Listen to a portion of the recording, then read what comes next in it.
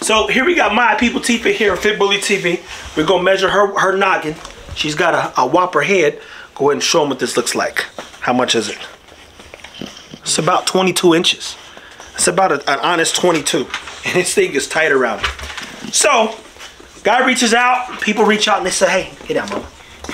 Let's show you what she looks like up here. They say, hey, I want a dog.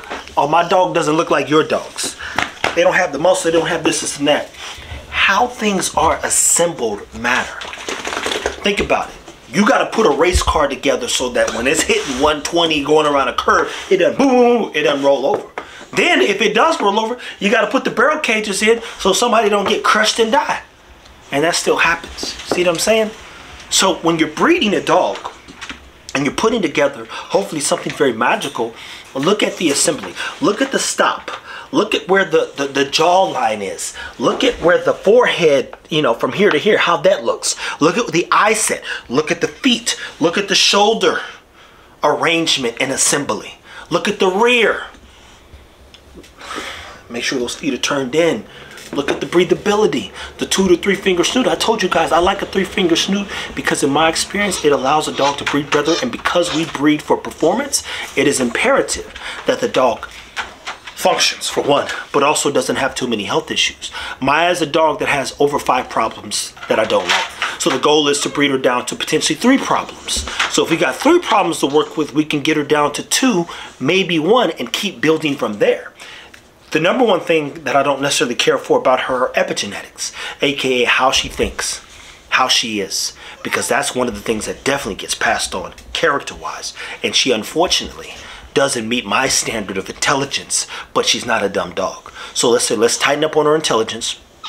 Let's give her some better health, some better breathability, and she's not struggling right now. But Maya struggles even driving through the car. So if you watch the other episode, she's just riding the car, wheezing for no reason. It's like, you didn't do anything. We picked you up and put you in here.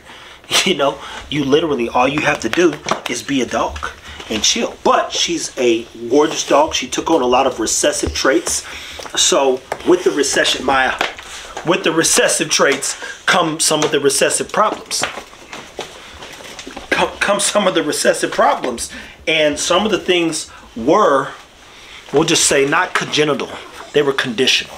So even her Easty Westy, she didn't pass that on to her kids, which means, okay, that wasn't something that was in her. That was something based on her conditions, aka the cage that they had her in growing up. It made her feet Easty Westy. And then again, she's not the brightest dog. She will eat anything, and that puts the dogs at risk, because now you got to run the risk of Pike syndrome.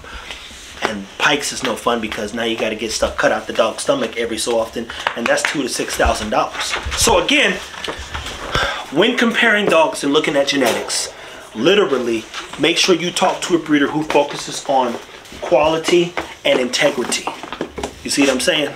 Quality and integrity of the breed, not just breeding for color, size, or how it looks. She's a good looking dog. She doesn't throw the size. She doesn't throw that with her dogs. The size came from the male. So we'll see in this particular litter, if it works. I'm gonna spit. How her and Hot Shot align, how her and Eagle line up, and what she was able to give the dogs outside of her not being so bright.